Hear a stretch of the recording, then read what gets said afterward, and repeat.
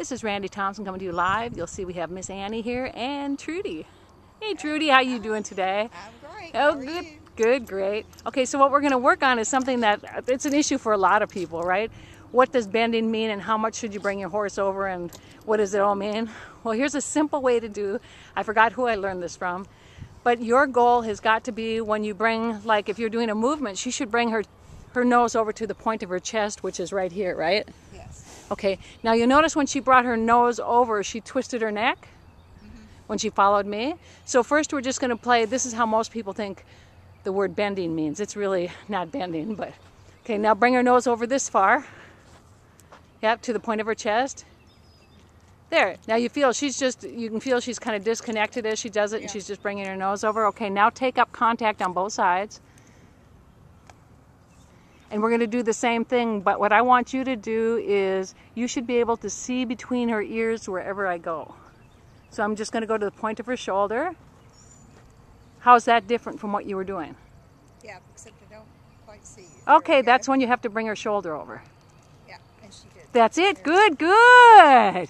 You feel the difference? Yes. That's what a real, flexion around the inside rein and leg is. Okay, I'm now going to go to the point of her shoulder. That's right. She's stepping off. That's all right, because she has to learn to bring her shoulder over, right? Right. Okay, so we're going to bring her shoulder over to the point again. Whoop! Can you feel her disconnect? Yeah. Good. That's a good thing. You want to feel her disconnect. I'm going to do it from the side now, so everybody. Okay, that's where she's gone too far. Do you feel her disconnect from her back, right, from her seat?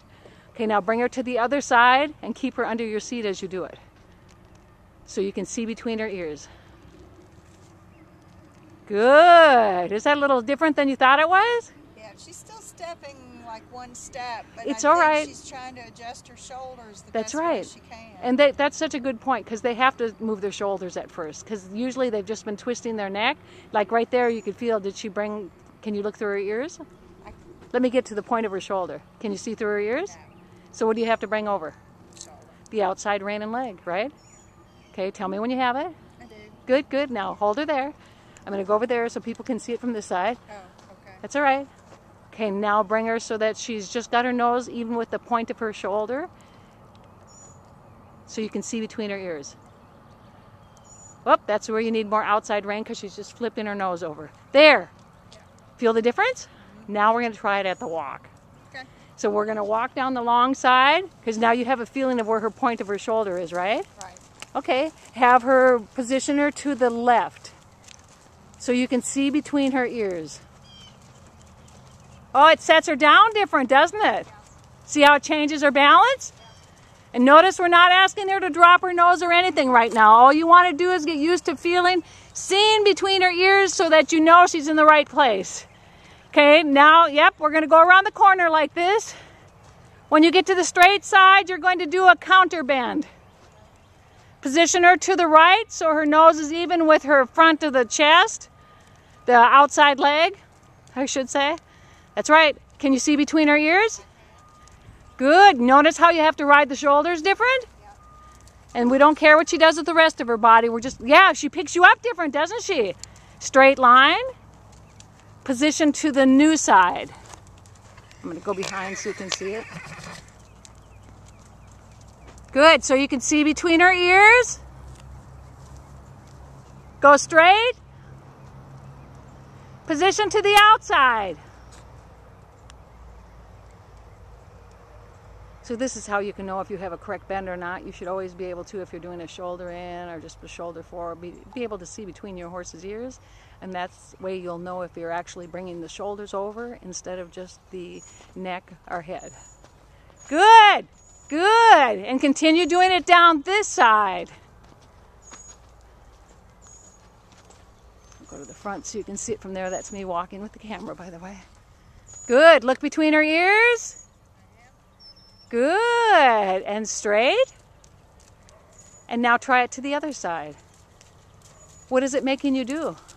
Oh, I'm using every part of my body. That's right. Gives you a different sense of what the bend can be, doesn't it? It's all right. She might overcorrect, because I could have a cookie, Good, good. Good, Trudy. It was an excuse. It was a good one. Okay, now as you're going to round a curve, you should be able to see between her ears the whole way.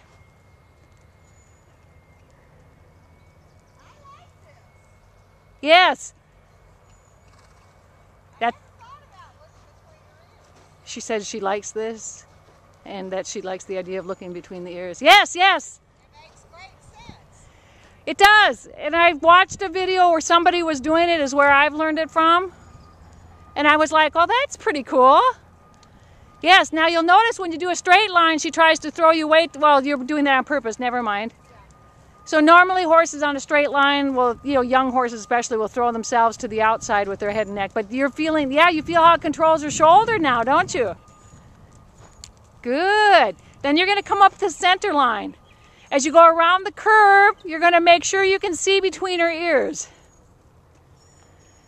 And what this does is, as I said, it keeps the horse's neck straight. The rider learns to position the poll with the poll in the jaw, and it keeps the horse's weight on the inside hind. Where's her gap? Can you see between her ears? Yes. Keep seeing between her ears to your left. That's it, that's it. Well, it could have been to the right, but that's good. Okay, bring her to a halt. Tell me what you're feeling different, because we're going to go into the trot next. It makes more sense, and I can feel when I'm controlling the shoulders and when I'm not now, because you can't see. That's right, you can't see between her ears. I know, it's amazing, isn't it? Awful easy. But, It is? yeah. Cool. Okay, now we're going to try it at the trot.